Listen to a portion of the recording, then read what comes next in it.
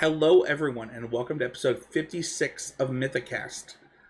I'm Heezy, and I'm joined by my co-host, Mythic freaking Mikaela, the queen of my favorite cosplay TikTok. What's going on, Mikaela? Hello, everyone. Can I ask? I don't actually know, because I don't go on the TikTok that I follow you the most on very often right now. Did the one that you sent me like a week and a half ago go public yet? Or is that for an event? No, that's for an event. Okay, all right. So I'll shut my mouth. Stay tuned. Stay tuned. I love it. I like legitimately. You connect me to a part of Magic that I really appreciate, but like, I don't know. I don't get it too. I should do it someday though. Like maybe I'll do it for an RC one day where I'll like just show up dressed as like Sarkin. That'd be hot. I would need to either grow my hair to get like a sick wig. Oh yeah, wigs are easy. So, With that being said, you might be wondering, like, what is going on? This showed up on my podcast feed again. I've been subscribed to this podcast for like, 3 years. It goes on and off. Yeah, that's true. We are recording, and we'll get into what that means in the future of this episode. But before we do that, let's just do it now. Let's just do it now. Mikaela, we agreed that we wanted to come back. We both missed doing the show. We wanted to come back. One, I just like recording with Mikaela. Like, I think that if there of like co-hosts I've had on my podcast that I've never met, which is a lot of them, Mikaela, like you're one of my favorites. I really appreciate you. I appreciate that we both have this parenting thing that goes on behind the scenes. I don't know. I feel like I can trust you and like be myself with you, and I'm really excited to be doing the show with you again. And we both kind of agreed to do it monthly. yeah, absolutely. I'm excited to be back, and yeah, monthly is what makes sense for us. Yeah. So I know that some people heard that we were doing this. We got a bunch of follows on Twitter when they were like, "Oh my gosh, this podcast is coming back," or "This podcast is like a monthly podcast. I don't have to dedicate as much time to it as other shows." I think monthly makes a lot of sense for the show too. It gets us the opportunity to, when months are important, to do set reviews, when months are important to do like guests to talk about like their climb to Mythic or their qualification for the arena stuff. And like we'll continue to focus on arena on this show, which is not something that's a part of the Constructive Criticism Network right now, right? Like other than like the fact that Sam focuses a little bit on Best of One for his podcast, like this just isn't a part of our network, and I'm really excited to get to do this with Mikaela. So, really quickly though, if you want to expand your Magic the Gathering outside of Arena, Magic Online is a great way to do that. We want to give a shout out to our sponsor at Pure MTGO. It's really cool that we can just come back, and I know that if I post this podcast, Pure MTGO is going to support us, Mikaela. I mean, like, I don't know what you do with your Pure MTGO credit when I give it to you, but like for me, like I either get to build a collection, I've sold the credit, I've also there's like a ton of things that we get to do, and like honestly, because of the fact that Magic Online supports standards so well with the challenges, like we can use what we do on Arena to go into these standard challenges on MTGO, and Pure MTGO is a great place to gather content, and their sponsor at MTGO Traders is really great. So let's talk about Ready for Battle. Straight up, this was not me, Mikaela, but my kids got these out today. Literally, this doesn't fit me. This is a child's wristband. But straight up, my kids were in my room today, and these just started showing up on my floor. Do you have yours too? That would be so funny. I believe they're like somewhere behind me, like in my Magic shelf that exists back there. But speaking of which, I guess I probably will have to bring some along with me for Philadelphia. Dude, you totally should. You totally should. So hashtag Ready for Battle is the point of this podcast. We want to be doing what we can to supply our listeners with the information they need to be ready for battle on the ladder, whether it's a challenge on MTGO or whether it's their local RCQ with Standard or even Pioneer in a lot of cases, depending on how Explorer looks in the future. I'm going to go first. I I tested a different deck this week. I talked a little bit about it on Constructive Criticism. Mikaela, you and I are both a fan of like the Gruul's Vehicles deck. I think we both like that deck a lot. Did you see the green-black version that top 8 did the challenge? I did not, but I was also not a big fan of the Vehicles Oh, deck. you were not a fan. Okay, I thought you were. That's my bad. So I mean, I queued a league with it and like very easily won some games. Yeah, it's my favorite deck in Pioneer, but there was a version that I'm told is Doomwake. I did not double check this during the podcast that I recorded last night, but it's like a Thoughtseize Fatal Push deck that still gets to play all the vehicles, but gets to play Thoughtseize as like its spell instead. And you know, being ready for battle, trying to be ready for battle as I kind of look towards Pioneer, this is something that is really transferable onto Arena. And I actually think that Arena is in a really good place for this deck, where Thoughtseize is actually in a better place in Arena than it might be in Pioneer, due to the fact that, like, it's just like the missing cards, breaking up strategies is really important. But I want to give caution to people who might be trying to pick this deck up, that I'm not a fan of an 8 elf Thoughtseize deck. I think that is a way to draw yourself out of games. And I wanted to talk about that on the show before we kind of get into the specifics of a format. But yeah, I've been playing a ton of vehicles decks, and I tried this deck, and I like the face you made that the listeners can't see, that the viewers can, Mikaela. Mikaela, why would you not want 4 Thoughtseize in your 8 elf deck? You know, those are all cards I want to be playing on turn 1, and I'm less excited to be playing as the game goes on. Situationally, obviously, there's times where I might be excited to draw Thoughtseize, but rarely. Well, it's so funny because, like, people in the CCMTG Discord, one of the things I've talked about a lot, because people ask me a lot of questions about Gruul vehicles because I played so much, is like, oh yeah, I often sideboard out some elves. And they're like, what? How would you do that? I was like, I sideboard out a Llanowar elf, and I sideboard out an Elvish Mystic. And they're like, oh, it plays 8 elves. That's right. You might not need 8 in every matchup. And it's like, yeah. And then you go to the version with Thoughtseize, and you're like, yeah, you definitely don't need 8 in it. Like, it's the same thing. You are either disrupting their early turns, or you're advancing your early turn. It is the same card. And you do not need 12 elves. Like, that's not happening. Anyway, I'm not trying to crap on this deck either. I actually did, in fact, 5-0 a league with this deck. It's very good. I just think that Thoughtseize is good. I think that, like, the actual answer is, like, cutting a couple elves and actually playing 2, like, Blood Chief's Thirst, where, like, you get to, like, have more versatile removal, be, like, a real mid-range deck, play a couple of Raskas in the main, stuff like that. Like, being a real mid-range deck with, like, 6 elves and Thoughtseize kind of sounds hot, especially with, like the suite of 3-drops you're going to play. But I am not a fan of, like, the 12 1-drop deck, especially... Why are you playing 1 Blooming Marsh? That's wild to me. Oh, I was about to, that's actually, I was Googling fast lanes over here because I couldn't remember like what the cycles worked. Speaking of which, one Blooming Marsh. Go ahead, Mikaela. Copperline Gorge and the Gruul deck though, because we haven't had that, right? Yeah, come on, you can't spoil next month's podcast as we do the set review. But no, straight up, we get the fast lands. We both get them on Arena, but also this is them coming to Pioneer. I think that Copperline Gorge and Razorridge Thicket specifically are going to be huge. Like, they're going to be massive, especially with 8 elves in the format. But also, like, you know, think of the number of 1-mana red spells. It's so funny because, like, it's actually kind of hard to play something like red / green for, like, Burning Tree Emissary and, like, other green stuff a lot. Because, like, you just don't have enough fast lands.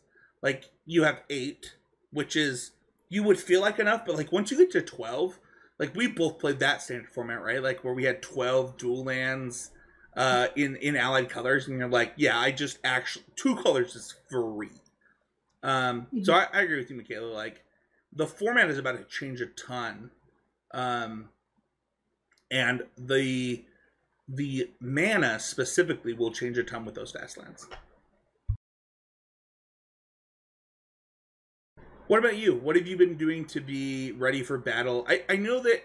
So I actually don't know what the state of VML is, because like I know that the seasons are like not always aligned with when I can watch, but you didn't make the top 8. Is it a new season now? I do not know exactly when the next season starts. I'm assuming sometime in February. I think they're still playing top 8 right now. I'm a little bit out of the loop. I did not make playoffs. It was a little rough this season for me, but you were too busy winning RCQs, so it's fine. I don't even have the excuse. Honestly, it was actually really tough to try to fit in VML along with like the regional championship prep at the same time. Well, you also started a new job right before the regional championship qualifier started, didn't you? No, I started a job last year. So is that? It's been a year. It's been over a year. That's a new job to me. I'm not as cool as you. You're like, no, I started a job a year ago. I'm like, yeah, it takes 6 months for me to get into any job, Mikaela. You might be cooler and smarter than me, but like that's how long it takes me. Well, yeah, I feel like I've been in my job for like 5 years at this point. Sure. That's because you deal with taxes. That just probably every day feels like a year. But no, what have you been working on? Honestly, I've been working on cosplay.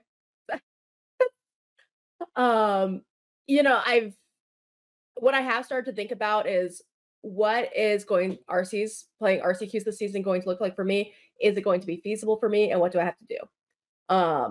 One thing I need to get into Modern. There's no way around it for me. So that's something I need to start thinking about. That's the same for me in my region. I want to pause you really quickly. You took a season off, which I think that we should highlight, that you knew that kind of after qualifying for the RC, you were going to take the next season off. So now you're looking at this and you're saying like Modern is a priority? Yeah, Modern is a priority right now because I don't really have options for other qualifiers. There might be a Pioneer or a Standard or a Sealed randomly, but those are all much further drives. Like I think everything that's actually within like 2 hours of me is Modern.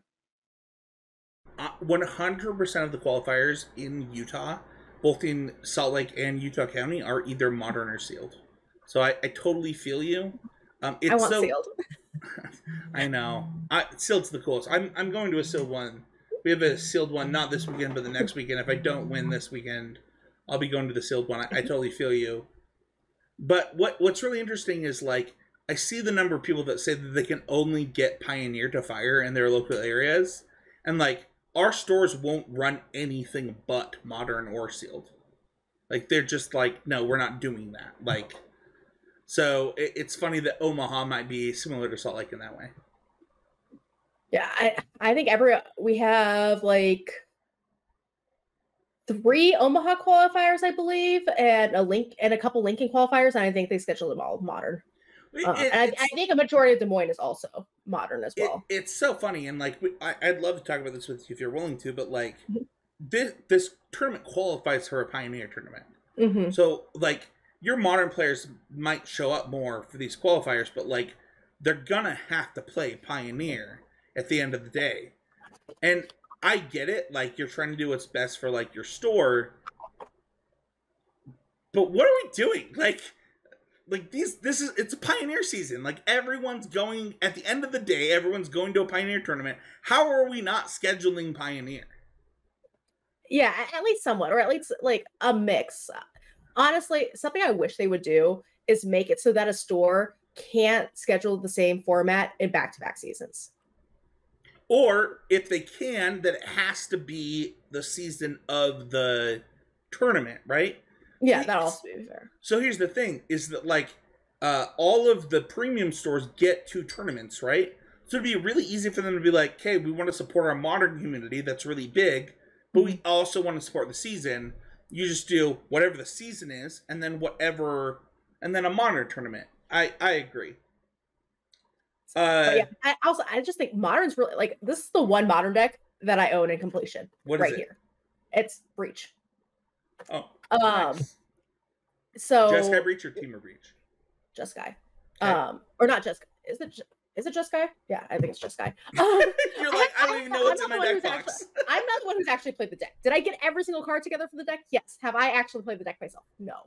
I kind of like the Rakdos deck, but yeah, I'm having trouble getting every single card I need together for modern. Like I kind of have like 5 partially completed decks at this point. So that's another struggle with it. It's anything I need to finish is just going to be expensive. So what if our listeners are like, all right, I have the same problem in my local community. How I think that this is a good opportunity for us to talk about like what we're doing to maybe offset that. I got the QPs, or not even QPs. That's actually not what they are. I got the play-in points on Arena for the next Arena event. Like I'm gonna play that the play-in tournament for free to do that, and that's kind of like my Arena RCQ. But I think that like there's lots of opportunities outside of Paper Magic, but you do have to kind of focus on when you're trying to be ready for battle on what's in front of you. And so while Mikaela and I might have to focus on modern, I don't think that takes away from like the mechanics that things like Explorer and Standard teach us. Yeah, absolutely. Your Magic skills are going to transfer across formats. For me, it's that learning curve of just getting into modern in general, but then I'm going to figure out things from there. Right? Can I ask you? I actually have 2 questions for you, and then we can kind of move on to the state of Arena. What attracted you to the Breach deck? And like, how do you think that transferred? Like, I know that you were playing a ton of Pioneer, like 6 months ago. So, the Breach deck is put together because my husband wants to play it in Vegas. I'm just gonna be honest. That's the reason that's the actual modern deck that got fully put together. Brandon. That's a good reason. That's a good reason. That's a good reason. I was given the 2 Italian Legends packs to do with what I want. I feel like I'm the real winner here. Yeah, you are. You are. All right, Brandon. Shake hands. No, for what it's worth, I actually think that your scope on scam is actually really good. Obviously, like this podcast is about modern. I don't want to dive too deep in it, but I think this scam is like. I watched scam win games. Every weekend I play challenges with my friends on Arena on MTGO, even if I'm not playing. Where like I'll just jump in like round 2 or 3 after I like settle the kids down, and I think this scam is like both pretty inexpensive for modern, and then also like a top 3 deck. So I think you got a good read there. Yeah, and I think it's a skill set too that'll transfer easily for me too. It's not like I'm sure I could learn Breach, but let's be real, it's a little different. I agree. I think that it's a good skill transfer. Let's go on to our main topic, the state of Arena. I want to talk about Standard first.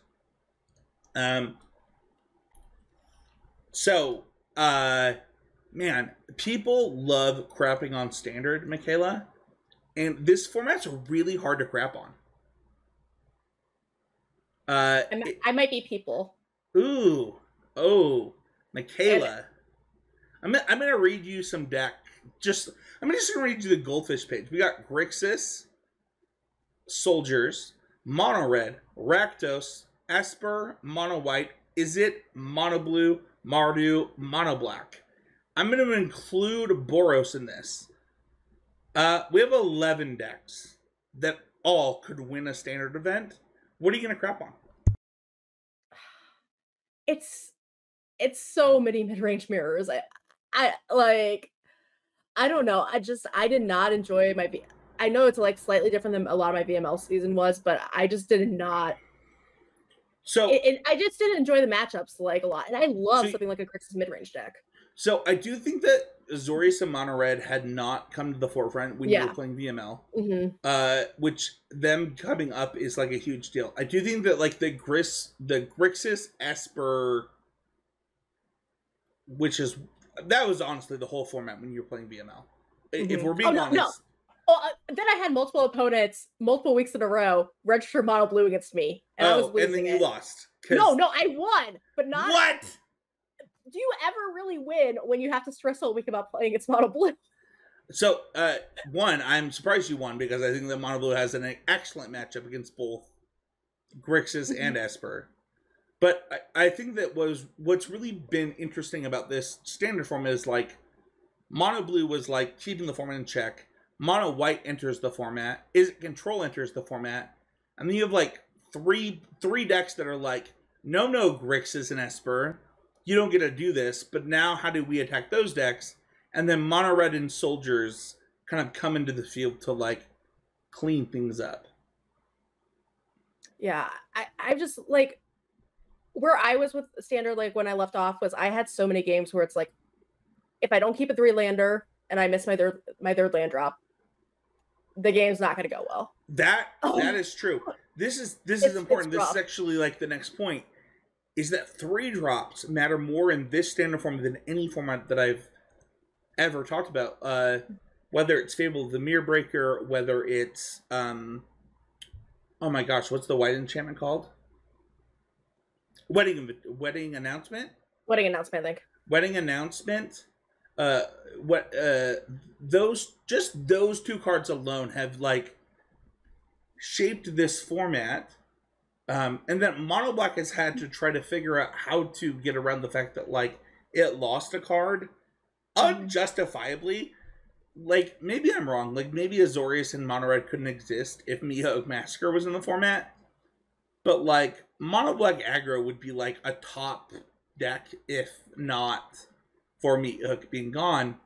I'm gonna say some stuff really quick, Mikaela, and you just keep me in check. There's no reason to play Rakdos. You should either play Mono Black or Grixis. If you're gonna bend your mana, just bend it. Rakdos is just bad Grixis. Mono Black is really perfect mana to do a lot of the same things, but like having like really like you go from having an impossible mono blue matchup to like, yeah, I can't lose to mono blue, which is like a huge deal. And then Esper kind of has stayed stagnant. Like it's kind of stayed where the format has to account for Rafine and Wedding Announcement, but that's kind of it. Yeah, I agree. And my problem was when I switched back to like Esper definitely does not seem as powerful as Grixis does. I don't think it takes its good of advantage of Wedding Announcement as like the white mid-range deck does. And it doesn't have the same impact as like the 3-drop of Fable of the Mirror Breaker in Grixis. Yeah. Rafine though.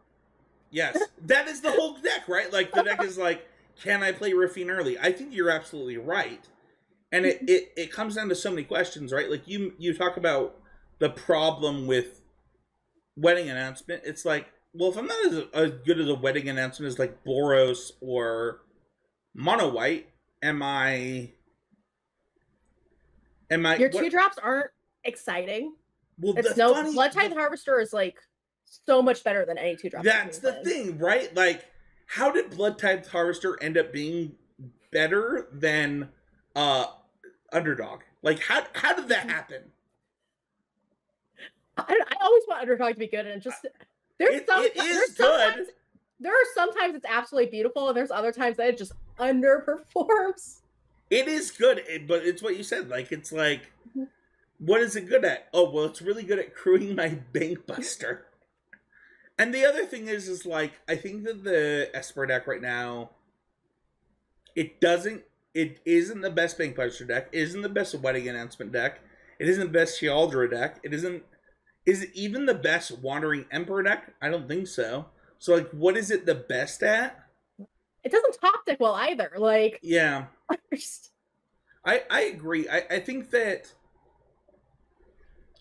Standard has an interesting place where Mono Black, Mono Blue, Mono Red, and Azorius have made this format about getting over, under, and through 3-mana enchantments in the form of Wedding Announcement and Fable of the Mirrorbreaker, and the fact that Esper mid-range other 3-drop, which is like the important card that you mentioned, the 3-drops are important, is Rafine. Also, the card that kills 3-mana enchantments is Destroy Evil, also happens to kill this card. Mm-hmm. It just makes it a lot worse. I agree. You know, a little bit of that flows over into Pioneer, but not quite to the same extent, because I think you have a little more range in what your decks can do in Pioneer. Yeah.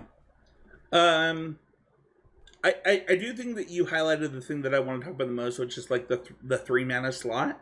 You also highlighted a lot of the 2-mana slot, but is there anything that you... I know that like you've been on a little bit of a Magic break, at least during the last season. I don't know. We haven't talked before the show today, but like, is there anything that like, whether it's like Grixis Sack, Rakdos Sack, Blue Eye Control, is there anything that you've been looking at to outside of those top decks that you wanted to highlight?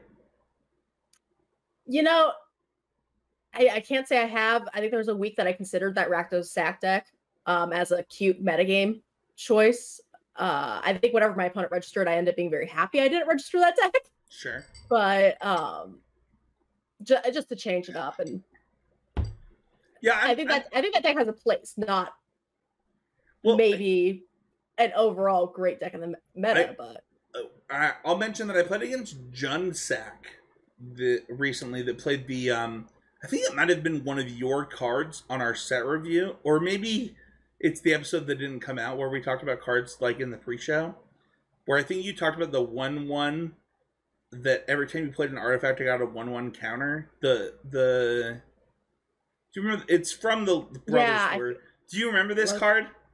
Like very vaguely. It's like a dinosaur. Anyway, I played against this card, and it was playing that instead of the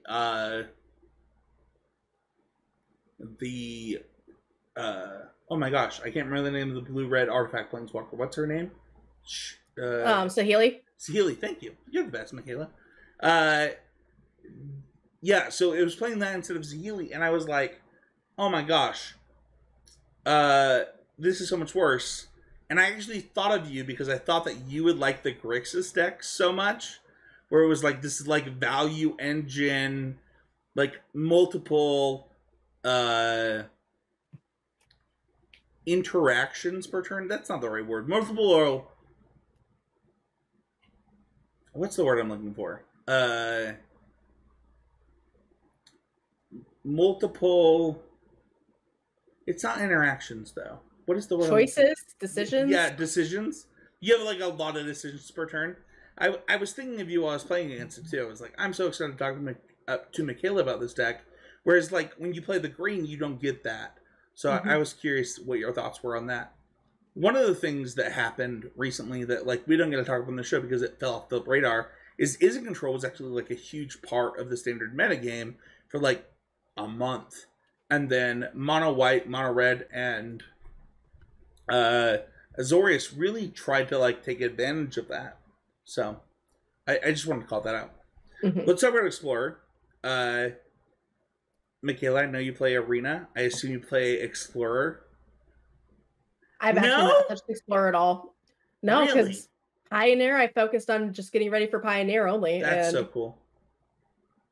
Wait, how did you hate on my deck vehicles then? Because it's like the same as Pioneer almost. It is. They're actually the same deck. Close enough. Actually, yeah, it's like one of the top 5 decks. Why are you hating on my stuff? No, I actually think that Explorer is really interesting. And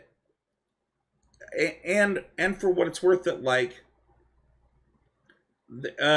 it's funny, like there are a few decks that I think that are really, really popular in Explorer that I want to talk about really quick before we kind of wrap up today on our welcome back episode. One of them is Gruul. I actually think that Gruul is one of the most popular decks. I think that it is a top 5 deck in Pioneer and Explorer, so it gives it a lot of legs in the format. The other is actually Green White Angels. While this deck doesn't have its best mana, I think it will, once Razorverge Thicket is in there, like, get bent people, like you're in trouble. This deck gets so many collected company effects between Kalia's, is it Invocation or Invitation or whatever, and then collected company, that you're gonna be in huge trouble. Humans is almost completely transferable in that format. And then, honestly, like, Mono Red has been really good in that format for me. Way overperforms compared to how it does in Pioneer. And then, Mikaela, one of your favorite decks, Rakdos, is like just a port. You don't get Urborg, but like you have the same deck. You don't need Urborg. I definitely played an RCQ without it because I was supposed to borrow one, and the person didn't show up with it.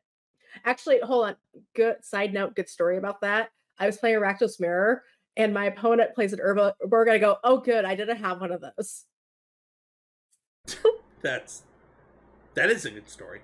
I hope your opponent was like, okay. Look, you're me. like, Good. I hope you cast like Invoke in the next turn. You're like, sick, invoke you. Like, that was the Invoke era of Black Red too, so that's hot. I hope you invoked them. Did you invoke them? Oh, Invoke, yeah, Invoke is great. I don't remember exactly what happened in the match. I just remember my opponent was kind of like fun bantering. Them. I'm gonna pretend that you didn't have black mana and invoked them the following turn. That makes the story so much better. No, so there's an interesting part of this format. One, we don't have the delve spells, right? So like, is it Drake's is not as good. We don't have everything from mono green because we don't have, what is it that we were missing from mono green? There's something. We just got Nykthos, but we're still missing. We're missing something. I don't even care. I'm trying to think. I'm not totally sure off because you have a Cavalier there, obviously. Yeah, we have Karn. We have Nykthos. We have all the elves. We have. You have Storm the Festival. Oh, you don't have. This is kind of BS though. You don't have Sylvan Caratid. You do have Storm the Festival.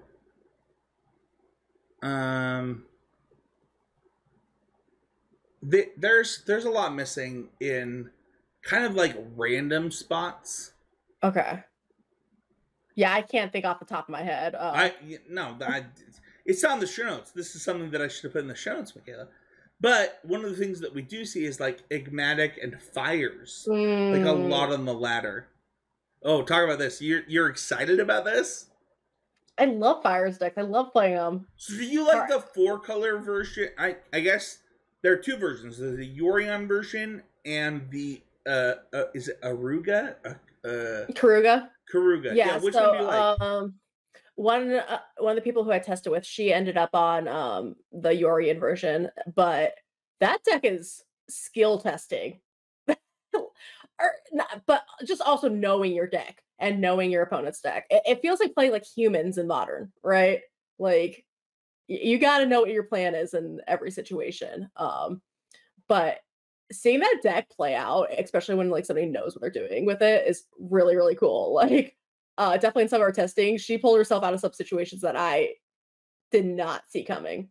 So is it one of the best decks? I don't think so. However, I think if you can get really skilled with it, it has like a lot of play to it.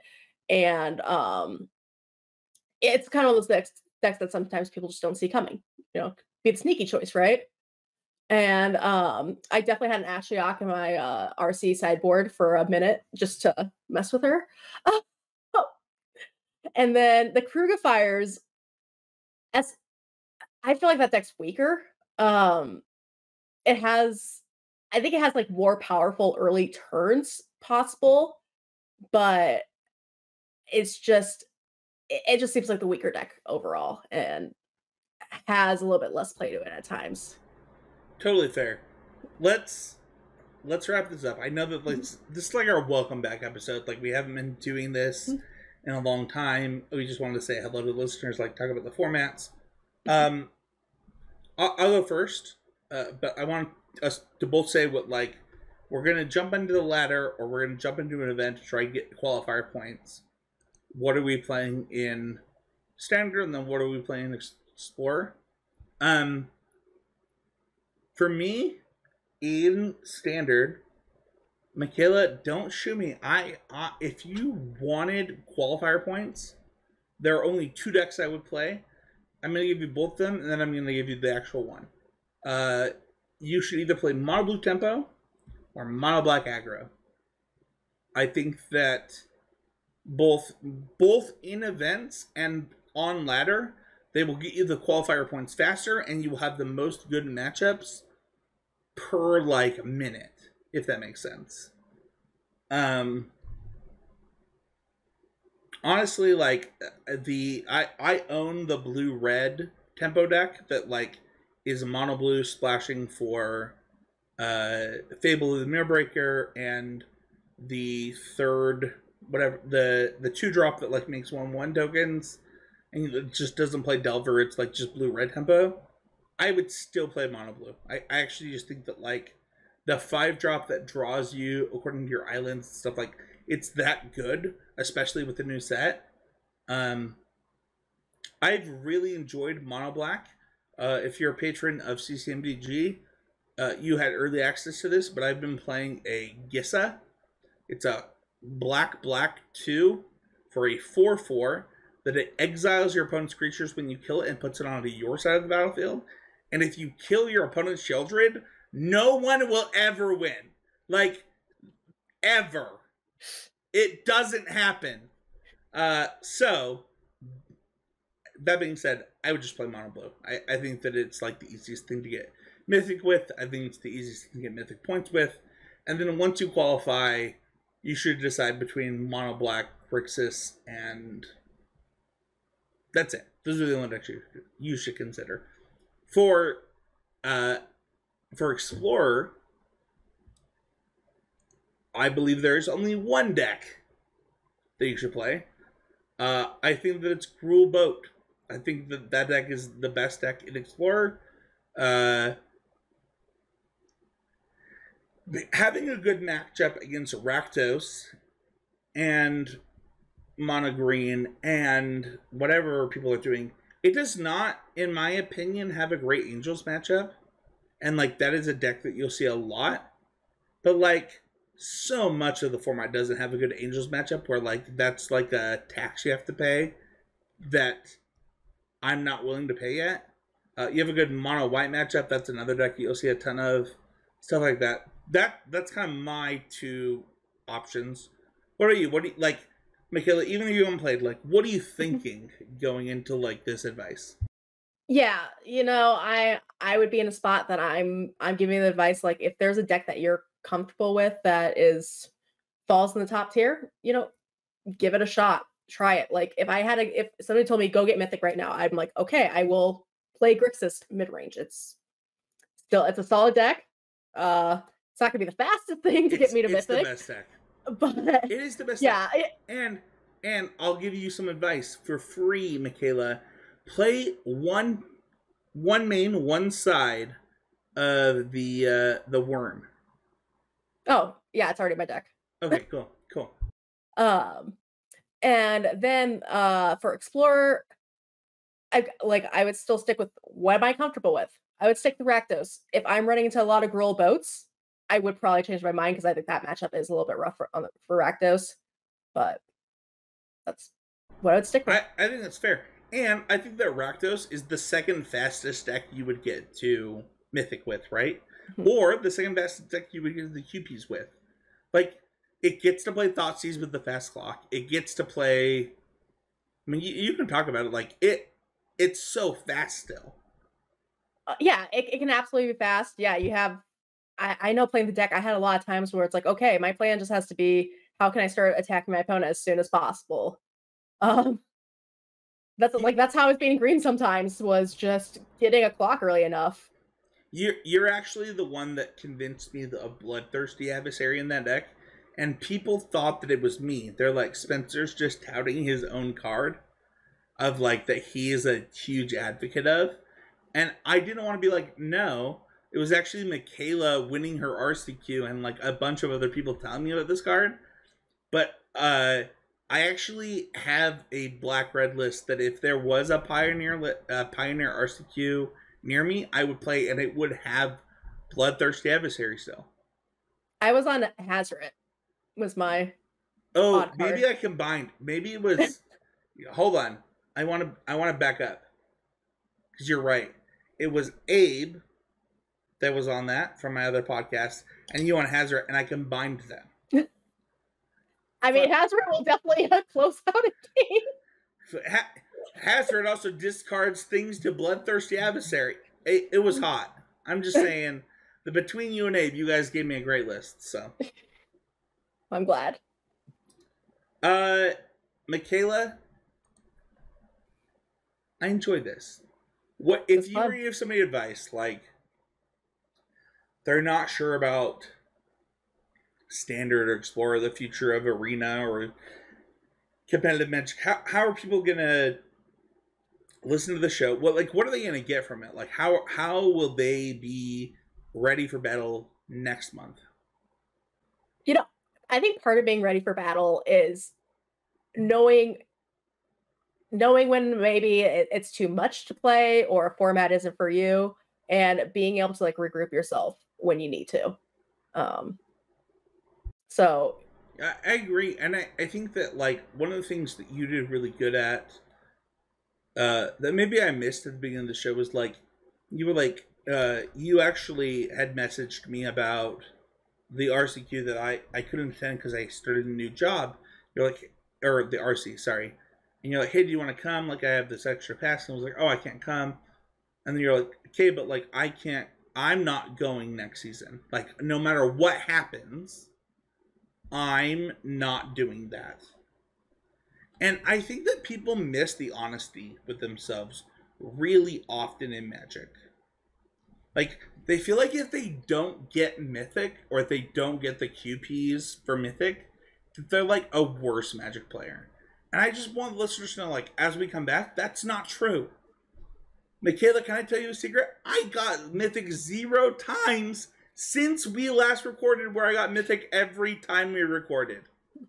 0 times. I was like, I'm not doing Mythic Cast with Mikaela. I'm not doing this. Like, I don't have any interest in it. You're not a failure as a Magic player for prioritizing other things. Yeah, and and sometimes when you do that, you come back stronger, you come back better, you come back more focused. Every time I take like a break, whether it be, a couple weeks, couple months, years in the past, I've come back a better player. Yeah. I really appreciate having you on the show, and if you want to share the rest of the network, you can go over to CCMTG, where I do it with, right now it's just Abe. Mason's on a little bit of break, but back soon. You can check out Sam Black's show, where he talks about Limited.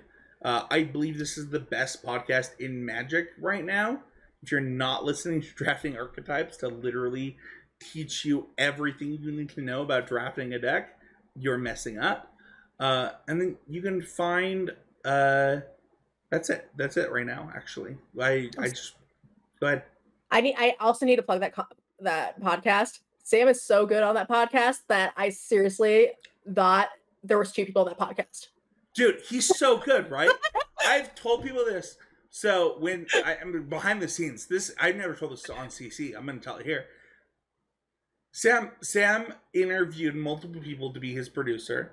I got the job, and I was like, okay, what do you want from me? What do you need from me? And he needs a lot, but so little at the same time. It's so funny that I don't like Mikaela and my other co-host might be like, you do nothing for Sam from like a production standpoint, like writing his show notes, like doing. Sam does all of it.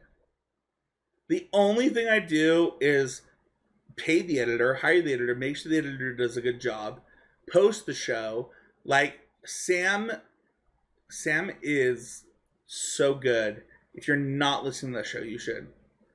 Mikaela, you just show up and we do this, right? Like that is Sam just does it all by himself. There's no Spencer. I offered to be Spencer. He said, "No, I got it. I got this." So yeah. You can find us on every podcasting platform. Mikaela, I'm so happy to be back with you. I told Mikaela that I had a dream like 2 weeks ago that my wife Debonair and her husband Brandon threw us a party.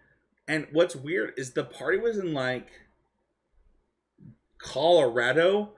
Mikaela lives in Oklahoma and I live in Utah. You don't live in Oklahoma? That's where Lincoln is. No, it's not. Hold on. Wait, are you in Nebraska? Yes. All right. I'm just wrong. This is not a geography podcast. Where is Nebraska compared to Oklahoma? Is it far? Colorado is like right in between Nebraska and Utah. Wait. You're 2 states over from me? Yes. That's so funny. I'm leaving that in. That's gas. Oh my gosh. You're like, I guess that's like 12 hours though. That's so far. Well, today everybody learned U.S. geography is lacking. I thought, so hold on. That's gas. I'm not going to go into this more. I did think you were in Oklahoma. That's 2 states south. I actually blame Lincoln Riley. As I'm thinking about this, Lincoln Riley is to blame for being the Oklahoma coach. Now that I think about it, I did know that Lincoln was in Nebraska. Where can people find you though, Mikaela? They cannot find you in Oklahoma though. No. I will not be. To my knowledge, I will not be at any Oklahoma RCQs. You never know though. I went to GP there once. Yeah, I'm Mythic Mikaela on all platforms. TikTok, whatnot, Twitter, sometimes Instagram. This is funny because you definitely told me that you were in Nebraska at least 200 times. Yes. She's like, yeah, I did. So I just look like an idiot. You can find me at Spencer13H basically everywhere. You can find me in Utah, not in Oklahoma. And then you can find us on Mythic Cast. We're going to do this every month. But we didn't talk about this at the beginning of the show, but we're like set to record the 3rd week of every month, Mikaela. But we'll adjust that if there's like a big event or if there's like a set release. Like we'll adjust it. We will be once a month, but it will be the best time for that month. You have to. Absolutely. It's an audio podcast, Mikaela. Yes, absolutely. I love her nodding. Like yes, she is. It's gas. Thank you everybody so much for listening. If you love the show, like, subscribe, review. Mikaela, I gotta ask, for the visual listeners only, you moved Spyro and Jigglypuff up. No, I didn't. They've always been there. No, they were on the desk behind you. No, they've always been there. No, I'm not okay with this. This is slander. I need somebody. What is the favorite in your room right now? Well, the Spyro's mine. So the Jigglypuff is Brandon's. I know that. Huh. Yeah, Spyro's mine. So Spyro is the favorite still? Yeah, I think so. I don't know. They're more just existing. Actually, next to the Spyro, you can barely see it, but that brown thing is a miniature version of Kanna's barrel from Fairy Tale, and you can actually open it up and put drinks in it. If you want to talk to Mikaela about an anime that I want to watch really bad, would my wife like it? She loved oh my gosh, the Full Metal Alchemist Brotherhood. Is it worth? I think she'd like it. It's kind of silly and fun, but serious at times. So I think Full Metal Alchemist is like a little bit more of a serious plot line. It's so much. My wife is like a binge watcher. Fun fact for listeners: I'm not a binge watcher. So we watched 2 episodes. I'm like, okay, I need to process this and think about it. My wife is like, are you serious? Like, we can just watch the next 3 episodes. I'm like, no, I'm not gonna do that. I need to like think about this.